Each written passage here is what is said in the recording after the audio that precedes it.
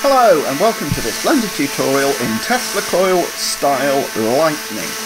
So, as you can see from this model I have in front of me on the screen, I have absolutely no idea how a Tesla coil works, so please tell me everything that's missing from this in the comments, and hey, I'll learn something as well as you.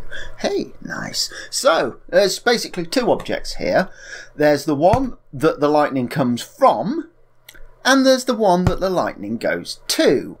Single end of the lightning, forked end of the lightning. You get the general idea. And so I'm now going to go to another layer. I'm going to go Shift C to center the cursor, Shift A to add a cube, Tab to go into edit mode, hold down Control, and I'm going to move it up one blender unit. This now puts the origin of the object in the middle of the bottom face of the cube, which is exactly where I want it to be. So now I'm actually going to go into weight paint, and I'm going to paint the top 4 vertices of the cube red. Now this means that I've created a vertex group called group. These top vertices are entirely in the group, and these bottom vertices are entirely not in the group.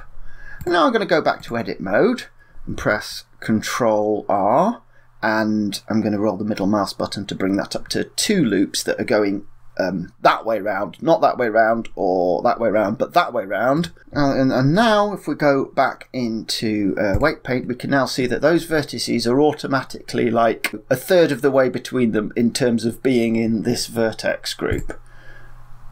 Interesting. I'm going to press A so it's not all selected. On edge select, by the way, which is very important. I'm going to press Shift Alt right click to select this loop, and I'm going to press Alt M and merge these vertices at the center. And it's going to face select there, and Alt M, Alt merge vertices at center. And what do we do now? Select that, Alt merge at center, and then there's the load of lines that we're just going to, using shift click to select all of them, and delete edges. So we've now got this kind of forked tree, and the reason why we did this in this particular way is it's very hard to weight paint this tree because, well, if I go into weight paint mode now, I can't see anything. I've got no idea how weighty any of these vertices are. So this is our lightning fork. It's a bit bland at the moment, so I'm just going to select these middle vertices.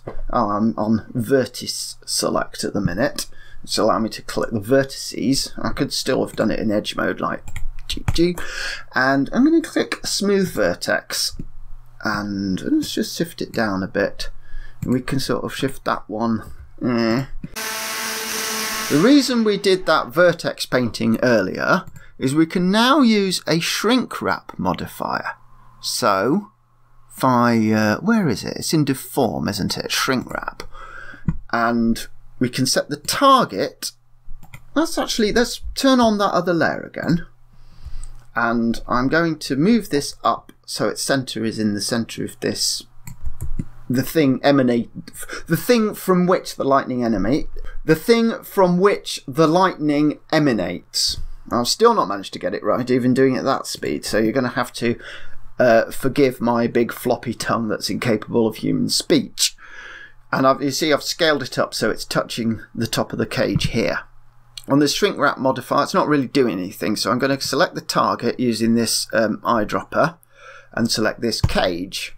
And now it's all connected to the cage, which is not exactly what we want, so we're going to select the vertex group, and now the top of it's connected to the cage. And now, making sure that the pivot point is the median point, i.e. the object origin, I'm just going to press double R, press R twice, and now it's, as you see, this is kind of, the ends of the thingy are always on the edges of the cage.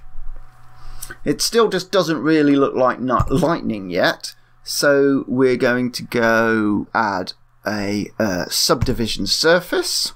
So ramp this up to 4. Oh, 5 even, why not? So a very simple object. Now it's starting to look a bit better. We're also getting a problem that I'm not sure if you're seeing at the moment. If I go into side view and then rotate it round a bit, it's not actually touching the either this or that. So I'm just going to go, well, we could do that by going to simple. How does that look? I mean, that does solve it. And of course the next stage we're going to go to, displace modifier.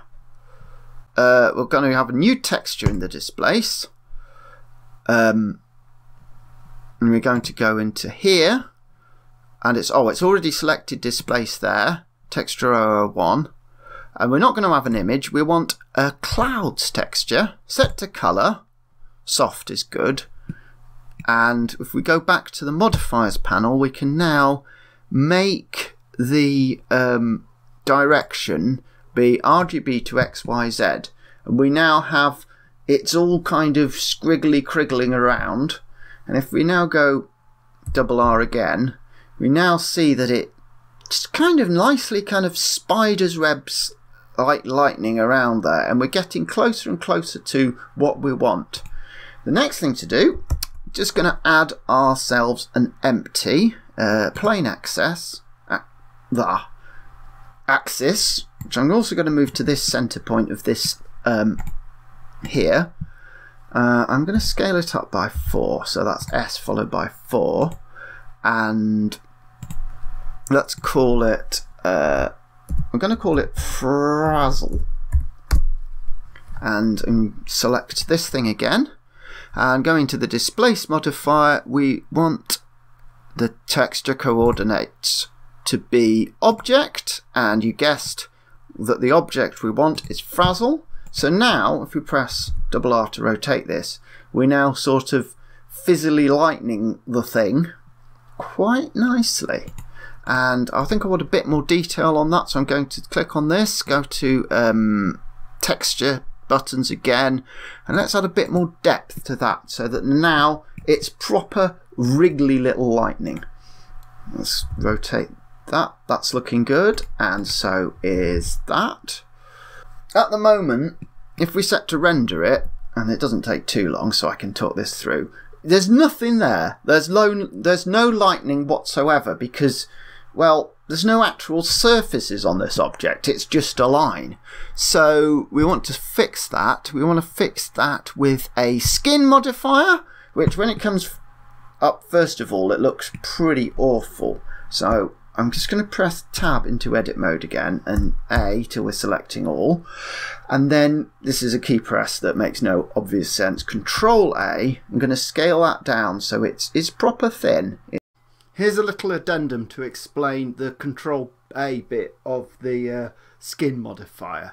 So if I add a skin modifier to this cube, and as you can see it sort of builds a skin around all the edges of it. But more than that, if I go into edit mode, I can then select a vertex and press Control A to scale the size of the skin around that one, or I could select all of the vertices and press Control A to scale it around all of them.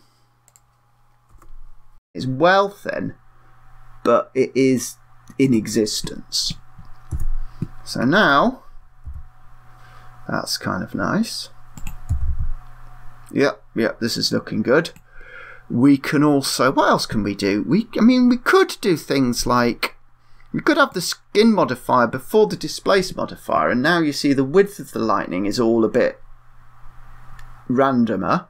That's a personal taste thing. I mean, we could turn down the amount that we subsurface it if we want a bit more cartoony lightning that's obviously made out of a series of straight lines.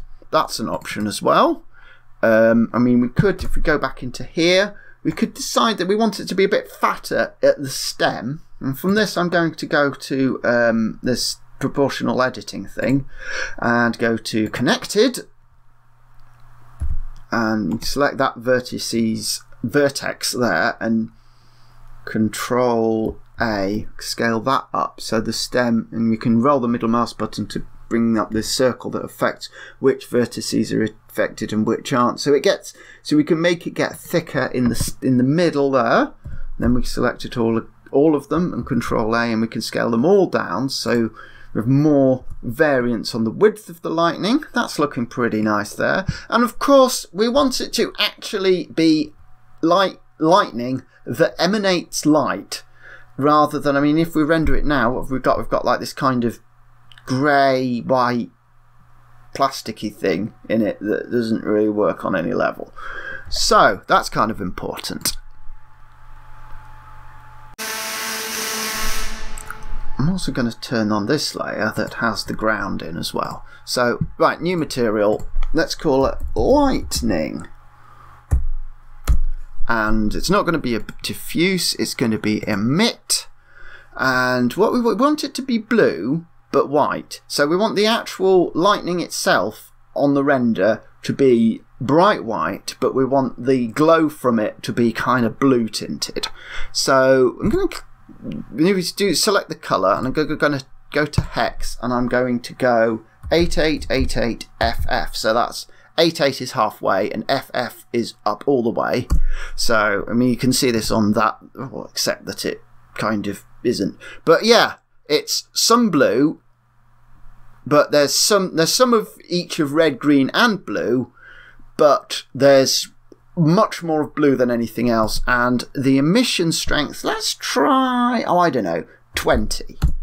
And let's see what that looks like.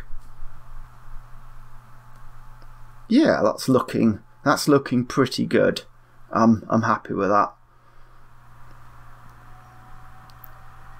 So I think the last thing we need to do with it, well, I need to set up the animation of it, so I'm not actually having to twiddle the position of it as it renders. I'm not quite sure how that would even work.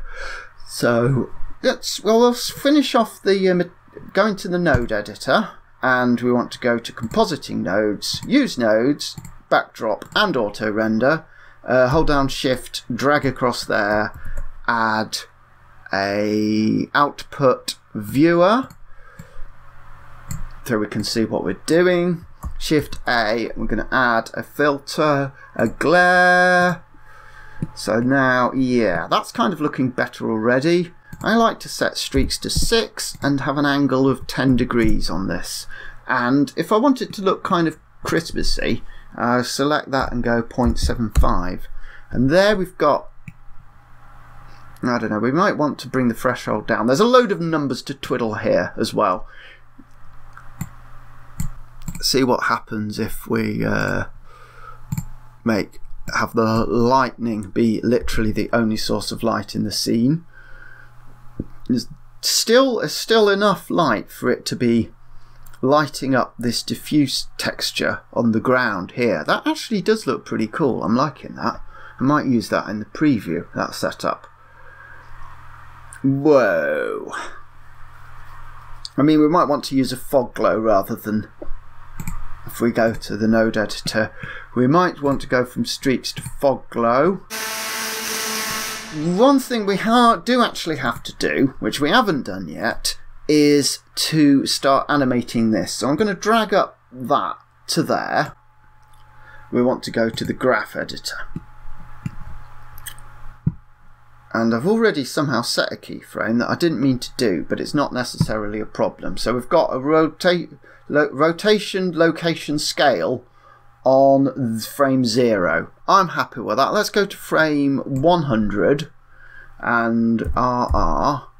Let's move it to there and scroll out. In fact, I'm going to press the home key and then scroll out with the middle mouse button again to get that in view. And I'm going to go to channel, extrapolation mode, linear extrapolation, and that just sort of moves around. I want it to move faster than that. Let's move that. C for circle select, grab, X. Yeah, that's looking good. And this, which, as you remember, is the thing that controls this. Oh, that's a point. We could actually move it around. But I'm going to, oh yeah, let's go to frame 40 because that worked better. Press double R, rotate that, basically doing exactly the same with this empty as we were doing with the lightning, but again kind of random because we don't want them to be moving in time with each other. Channel, extrapolation mode, linear extrapolation, and now it's all doing quite nicely. I mean, so I could just duplicate this, and I'm not going to move it. Then I'm going to shift right click this and control P for parent to object. So we've got a second one of them that's parented to this frazzle empty, and now though they start at the beginning, they sort of both of them go their own separate ways. I kind of like that. I think that's looking pretty nice. So there you go, there's a tutorial on Tesla coil style lightning. Let's have another render of it, see what it looks like.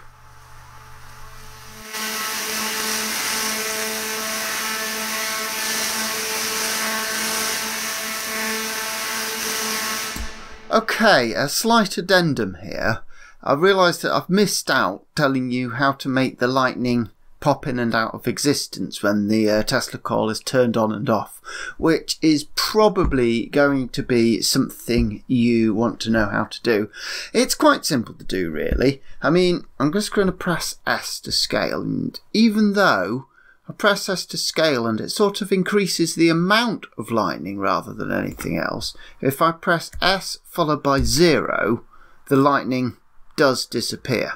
I'm going to just press escape there to make it come back.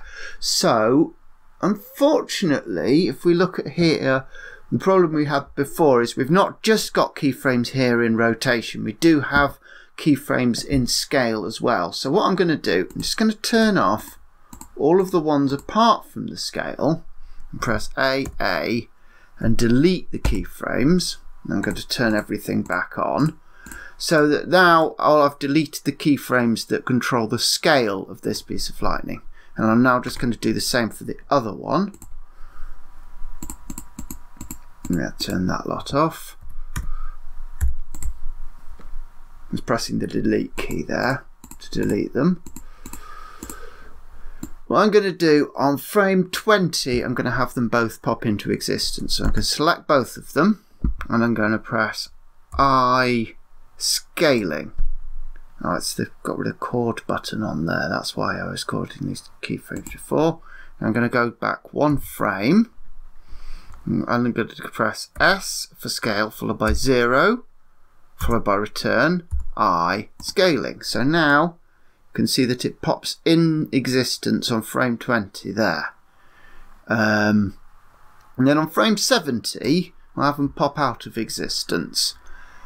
So again, press I for insert keyframe in scaling, and then go to the next frame, scale 0, I scaling keyframe.